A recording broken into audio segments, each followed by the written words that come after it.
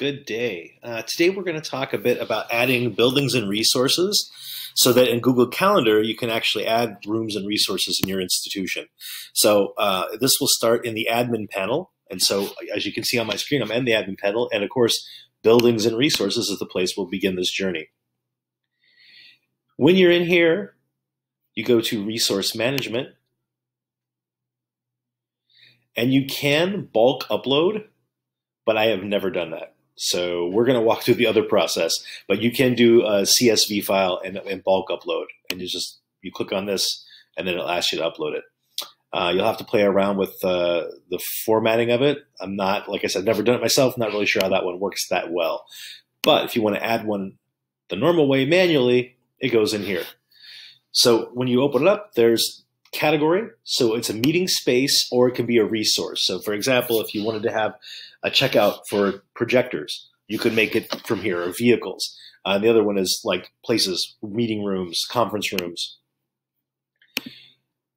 Over here, you can give it a title and then what building it's assigned to. And so in our case, we have several buildings. And so each one of them has multiple floors. And so this is a way for us to be able to go, oh, okay, that's in the high school building, or that's in the first program building. Next, we have the floor. Simply put, it's what floor it's on. Floor selection, haven't had the need to use that. Resource name, I highly recommend you give it a name, something pretty descriptive, so other people will be like, okay, that's what that's called.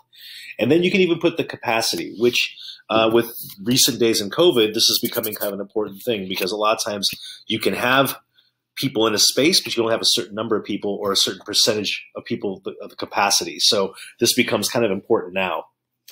You can even define features, but you have to add features first. But things you could be is like, do I want the projector turned on?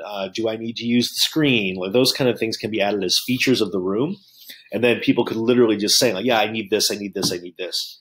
Also, you can do visible description, which is just someone saying, or you explaining, this is what the room looks like, how it feels and how it's set up. So you can actually add in a lot of stuff. Then once you have all done, you add resource. And then you're finished. You've added it successfully. So let me cancel this really quick. Now let's see what this looks like in your calendar. So in calendar, I come in and I'm like, oh, I need to book a room. I make my appointment slot. Everything comes up. And then we have add rooms. Okay, well, let's add a room. And then it'll jump to, and if you have hopefully set up to be available rooms only, you can look at, or include unavailable rooms. I like to do available rooms only. That's the way you can make it so it's kind of a first come, first serve. Who booked this first, that's who gets to use it. And then you'll see all of some suggested ones. These are ones I commonly use. So they come up. The AI is pointing that to me. And then if I go, oh, no, it's a CDS one, I can just click here. And all the rooms under CDS are listed in this big list here. And same with the other divisions for me, housing residence, the first program, the high school building, the middle school. And so that is how a person can book it. And like I said, it's initially set up so it's first come, first serve.